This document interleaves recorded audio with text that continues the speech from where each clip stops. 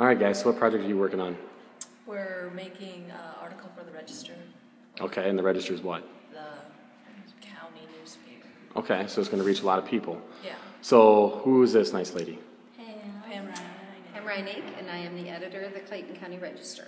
Okay, and so why did you ask her to come here? To help us, know what to write down.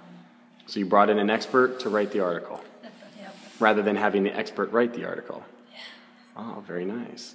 Okay, so what are you using to write the article? Google Docs.